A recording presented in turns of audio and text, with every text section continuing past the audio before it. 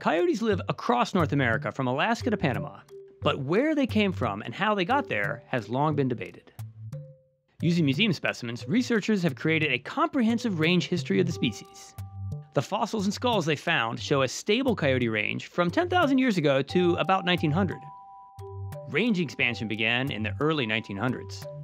By the 1920s, the coyotes had arrived in Alaska, and by the 1990s, they had covered most of the East Coast.